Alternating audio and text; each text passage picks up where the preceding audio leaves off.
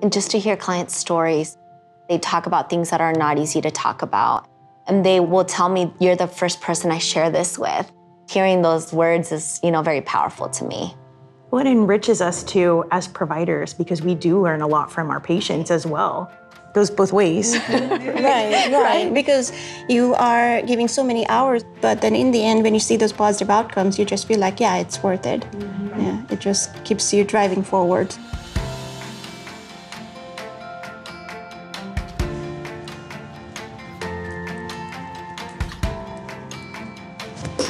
Hi. How are you doing today? Good. Can you describe to me what pediatrics is? Pediatrics is mostly preventative care, taking care of kids from birth to 19 years of age, more so about being an advocate so that we can shape their futures. What do you think about behavioral health? Behavioral health is the connection between behaviors and just health and well-being of our mind, spirit, body.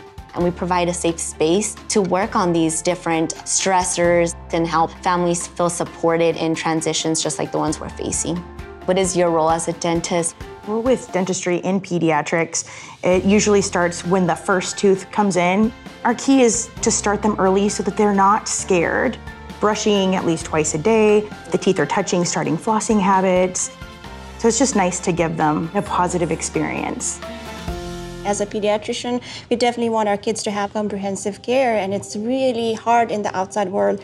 Here at Samuel Rogers, we have everything in like one building. That is one thing I appreciate of Samuel Rogers, is being able to communicate between departments. A lot of times if a patient comes to me to begin with, I can actually see some things in the mouth that might be connected to behavioral health or to medical. So being able to provide that to our patients is powerful because ultimately you're creating healthier families and healthier communities.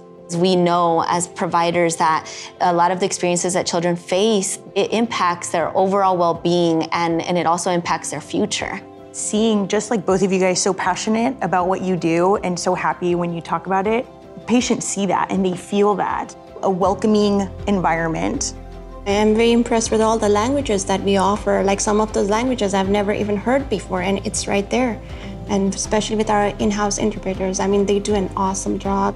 I'm able to speak both English and Spanish. Even just talking their native language, it just opens so much ability to build rapport, and it helps that therapeutic relationship.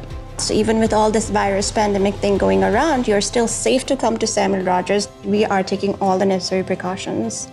They don't necessarily always have to come to the center. We try to do it through a phone call, do it through teletherapy. So that service is also very important because they don't always have to physically come to the center.